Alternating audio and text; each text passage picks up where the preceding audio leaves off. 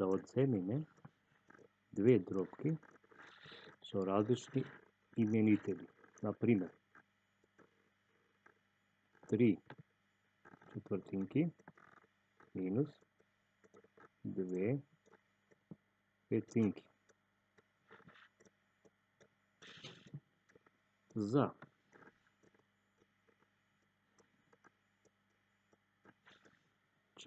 5 бараме најмал заеднички содржател.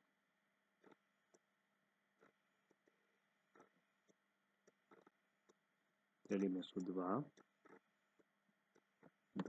5 препишуваме, пак со 2 делиме, еднашка, 5 препишуваме, со 5, еднаш. Најмал заеднички содржател за броевите 4 и 5 ќе биде 5 по 2 по 2, а тоа е 20.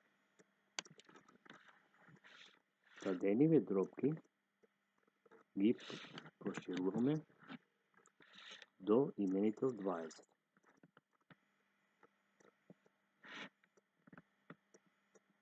Три четвртинки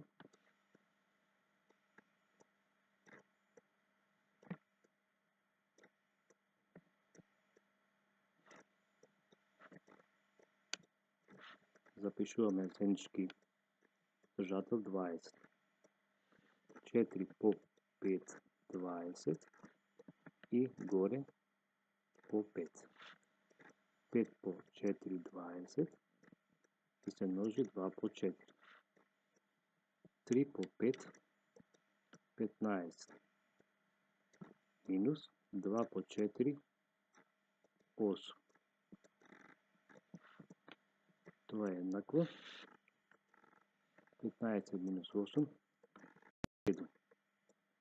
20 се препишува. Со тоа задачата е решена.